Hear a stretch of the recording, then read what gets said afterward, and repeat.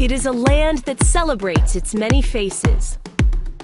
From cities that reach from sea to sky, to wilderness that man has yet to conquer. A forest that blankets one of the world's last mysterious realms. This is a place where natural wonders are cheered on, and man-made ones invite you in. This is Brazil. For the first time, the Olympics are coming to South America, and Rio de Janeiro is hosting the party. A city on the southeast shore of the country, it's one of Brazil's most iconic locales, boasting views unlike anywhere else in the world. And a unique culture shaped by its diverse history. The 6 million natives of Rio, also known as cariocas, take the celebration of life to new heights. And while significant problems have grabbed headlines, the International Olympic Committee is sounding the alarm. The city's spirit will clue you in to its readiness. An Olympics demands a spectacle, and Rio will certainly deliver. I am so excited to experience Rio. It has such a reputation for just being so fun, so bright, and to have an Olympics there, especially, like as if the Olympics wasn't bright enough. I think it's the perfect combination, and I'm so excited to see what Rio does with it.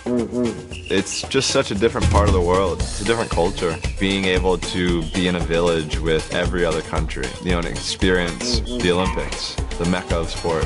No one has won more. I don't know if it really gets much better than that for me.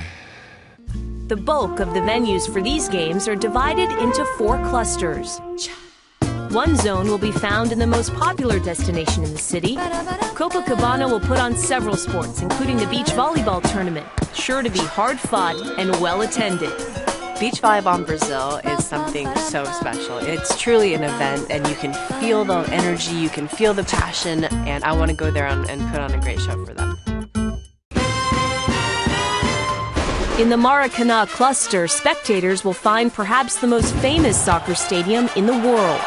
It will host the opening and closing ceremonies, as well as both the men's and women's soccer finals, where the U.S. women look to extend their reign with a 4th consecutive gold medal, as the Brazilian men seek redemption after the embarrassment at home in the 2014 World Cup.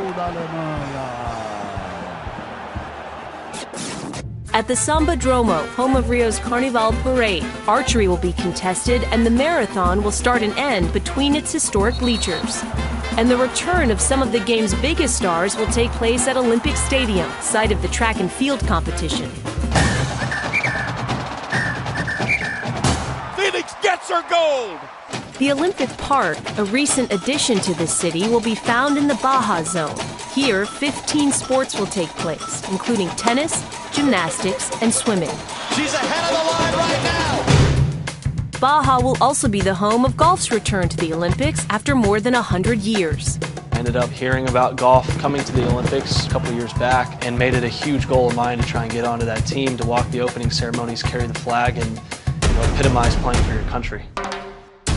Another recent addition to the Games, Rugby Sevens, will share a stage with shooting events in nearby Deodoro.